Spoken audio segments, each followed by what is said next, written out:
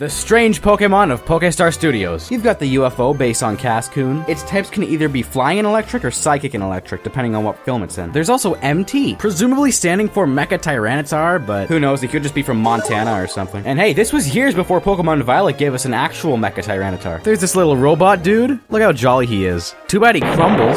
Next up, we've got this guy, only ever referred to as humanoid. His ability is insomnia, which is funny, considering I'm not gonna sleep tonight, probably. And that's not all. He fights alongside this, named Monster. And they both come from the Red Fog. This is just straight up a creepypasta. This isn't Pokemon anymore. We've got people, too. Black Belt. That's just a dude. Bryson Man. That's just straight up Bryson. He can levitate, too. Last is Monica, as part of the Giant Woman film series?